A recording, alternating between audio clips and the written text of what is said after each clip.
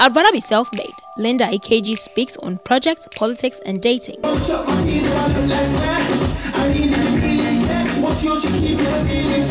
Popular Nigerian blogger, writer, former model and entrepreneur Linda Ikeji, also known for her philanthropist nature, recently made a call to support young girls, helping them set up businesses through her project themed I'd rather be self-made. No thanks. This she explained in an interview with Hiptv. I'd rather be self-made, basically helping young girls with business ideas and dreams to help them realize their dreams, help them set up businesses.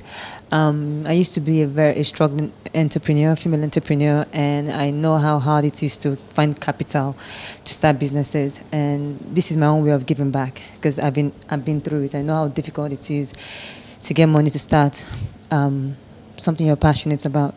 And so I wanted to, especially young girls between 18 and 26, who have great business ideas, who have some kind of talent, that need to be harnessed. So bring them together, talk to them, find out what they need, what they want to do, and help them. Not just help them finance the business, but that's the the aim of the project. Help them finance the business and also mentor them. We asked Linda what exactly inspired the project and how she intends to support them. If I can get young girls to start their own businesses and be self-sufficient, be entrepreneurs, be independent, they don't have to go and be sleeping around for money. So I'm starting my own money. I'm releasing a 10 million naira grant. I started about a month ago. I met about 1,000 girls, and we shortlisted to about 50 of them are here today.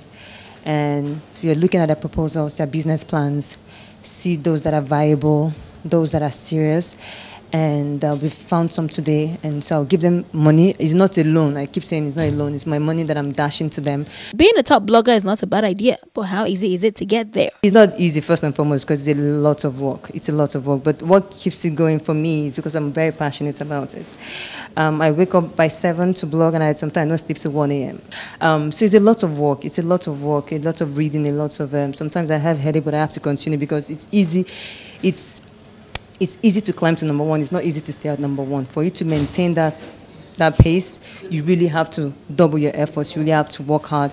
So I don't take it for granted that I'm number one and then relax. I don't take it for granted at all. On a lighter note, is Linda single, engaged, married, or searching? I'm single, unfortunately. I don't know what it is. I'm single. I definitely am looking. I just haven't seen anyone that I want to settle with. Who is her ideal man? But just somebody who is honest and nice and mostly will tolerate what I do because I spend too much hours in front of a computer.